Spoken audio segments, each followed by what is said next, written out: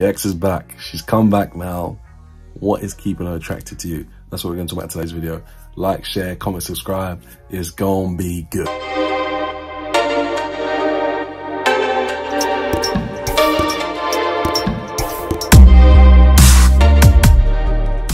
I'm back again with another X-Files video. Like the video, subscribe to the YouTube channel if you're new so you don't miss any content dropping on the Mizster Method YouTube channel. My name's Ollie, aka the Mizster. This is my method where I talk real, authentic game. No lies, no tricks, no gimmicks. I give you that sauce, that's a je ne sais quoi, so that you can truly start winning this game of love and romance that we play with these. The first question I want to ask you is, has the issue been fixed? She's come back, but has the issue actually been fixed? Or is she just missed your no contact phase, but can you see any changes in her? Were the issues on your side or on her side? Have you come to a common ground? Have you actually talked about the issues? Can she still trust you? Because this is a big thing. Or is she plotting to cheat on you, for example? This is a possibility.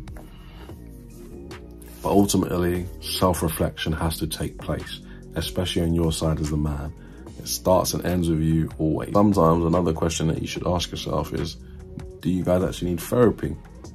Maybe you need a counselor to talk you through step by step, especially if you love. Book a session though. If you need a session, bro, you need someone to talk to, book a session. Book a session because it's about your connection. And if you have doubts about your connection, then what's the point getting back together?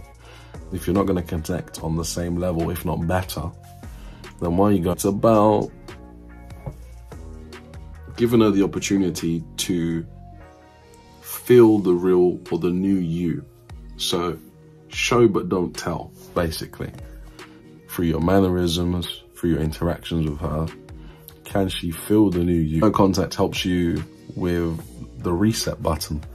When there's space, it allows you both time to think about the good things and the bad things, and hopefully the positives outweigh the negatives in your situation. Toxic, and did you allow it to happen? Or was it a case where you pushed her away and you didn't know what you was doing at the time? But now through your period of no contact, you've assessed your situation. The thing that you must be aware of is, if you talk about all the positive changes that you've made in your life, she might use these positives and set unrealistic expectations.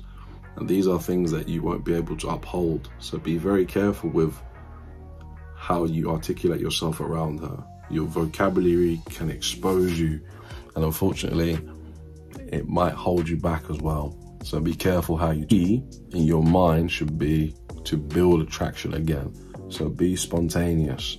Go to new date locations. Go salsa. Salsa's always fun. Shout out to Juan. Go salsa.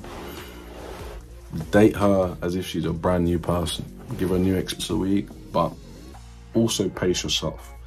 You don't want to get carried away. You don't want to rush the process either. So take your time. Remember, dating and relationships do not fix us. They just expose us to things that we like and we don't like with a certain person. So don't think just because you're talking to her regularly again that it means you're getting back together. But stay very present in the moment and do not get carried away. A good point that I should mention is, you have to let go of the past. Whatever she done to you, let go. Love it enough to let it go and move forward on a clean sheet of paper. If you cannot, it's going to affect your communication. If it cannot, it's going to affect your reattraction. It's important to communicate, but it's also important to take accountability. Don't blame, accept the past for what it is and move. Forgive but never forget, but also forgive, but also have boundaries in place. That's what I would. Ultimately, I'll leave you this, bro. If you really want her back and she's back, you have to play on the same team. It can't be you versus her. It's you and her together on the same team. And if you can be persistent and trust the process, hopefully everything works out for you guys. As always, keep learning, keep growing, keep leveling up. If you need a session, book it with me, and I'll see you guys in the next one, man. Peace.